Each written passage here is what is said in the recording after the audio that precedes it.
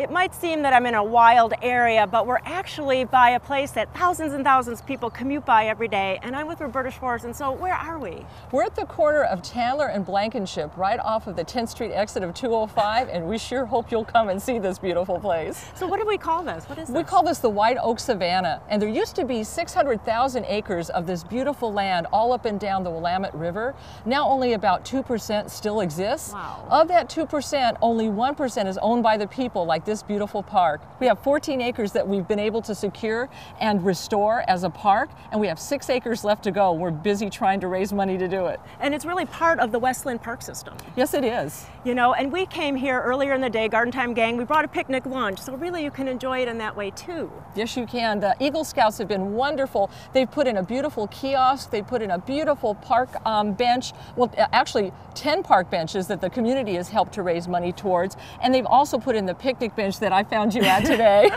I love it every time I see people at the picnic bench. It's so nice to know that people are discovering this hidden treasure. It is. And so a little history. So you've been involved in how long? We've been involved for about 11 years so far. My husband and I took a hike one day, and we knew we shouldn't be doing it because it was trespassing. Oh.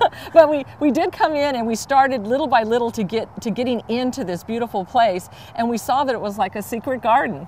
And then so somebody owned it and it was going to be developed. It was going to be 280,000 square feet of commercial office space and about 400 parking spaces with it.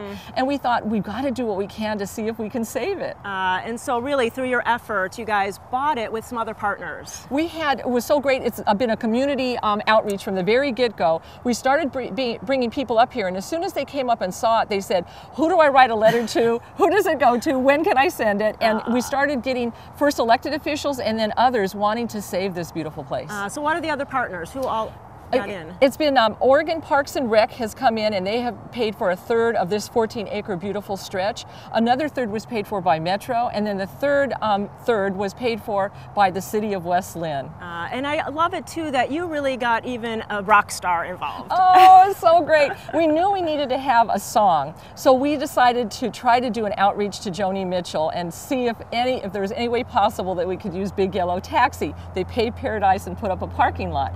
So we started with Sony and then with Warner Brothers, and then they directed us to the publicist. The publicist said, okay, now you can talk to the agent, and her agent said she doesn't like to give away this song. This song is very important to her. So we said, could you give her a couple of paragraphs, and could you also please just show her these photographs of this special place we're trying to save? And about a week later, we got a really nice call from her agent, and she said, are you sitting down? And I said, yes. And she said, Joni said yes. And we went all Valley girl, and oh my gosh, she said yes. And they were in Beverly Hills in their office, and here I was in West Linn, Oregon, and we had this amazing connection going on. It is. And it is a whole community, and so you have volunteer work parties and things, and you're uncovering native plants that really haven't seen the light of day for years and years. Yes, we are. We have a wonderful man named Wendell Wood, and he comes up here every 3 years from Crescent City, California.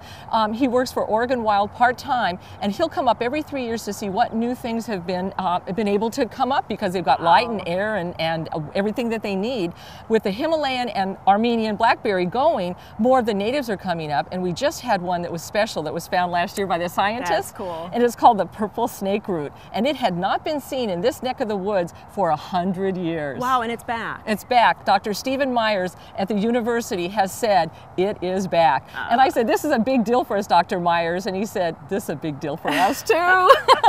And also Collier and Bartlett Tree Cares also help with it. They have been amazing. Terrell Collier, and I'm sorry to say that he has recently passed, and now in his stead, wonderful man whose name is Kevin Carr. And Kevin Carr is the new manager, and he has done so much already. We had 60 little Gary Oaks that were put in by 30 middle school kids. Oh, fun. And Kevin was here showing him how to do it along with his wife and one of his top arborists. Oh, that is wonderful. Really great. It makes you feel very, very, very close to him and close to, he knew this was a special place, and he, from the very get-go, the first time I took him up here, he said, our company wants to help you. What can we do? So, that is wonderful. wonderful. It really brings a whole community together. It's a community garden, but it's not a vegetable garden like we usually hear. That's true. And we had the Confederated Tribes of the Grand Ronde come up, and they said that it's been their garden forever. And so when we get the last of we've got 14 acres secured now, and we'd like to get the last 6 acres done. And what they'd like to do is have a test garden to try to see if they can bring in some of the things that they, as a tribe, would harvest here. And of course, they would leach the acorns, and they would use the blue camas and bring up the tuber. So they would like to have a test garden here, and we're all about that. We would love to have that happen. So it's just not a beautiful place, it's a historical place. It's somewhere to bring the kids, somewhere to walk around. Really, you've done such a wonderful job. You need more helpers? Can we come and help somehow? This is so great. We would love to have people. So far we've had 10,500 people who have come here, and as I was telling this nice group at lunch earlier at the picnic bench, they've been as little as 2, and as the oldest who's been up here working has been 85 years old. So 10,500 hours in the 5.5 years that has actually been 14 acres, an actual native natural park and significant wildlife habitat. The last 6 acres we're trying to get, and Metro gave us a second grant. This is so great. Wonderful. They don't usually give a second bite of the apple, but they gave us another $500,000 grant. The citizens have come up and matched that $500,000 grant. We're about $200,000 away from making the whole 20 acres into this beautiful white oak savanna forever, in perpetuity. So, we can go to gardentime.tv, we'll click you over to their website. You can help monetarily or with your volunteer hours, get dirty, get in the garden, and really help bring this legacy forever and ever in the future. Thank you so much. Thank you.